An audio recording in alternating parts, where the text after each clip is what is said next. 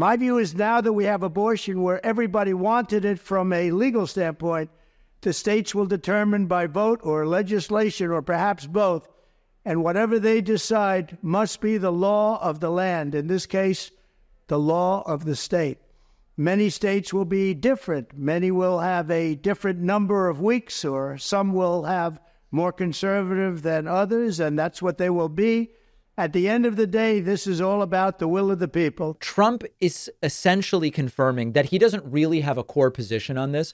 And to be honest, I believe Trump is obviously pro-choice. He's been pro-choice his entire life. We'll play a clip of that in a moment.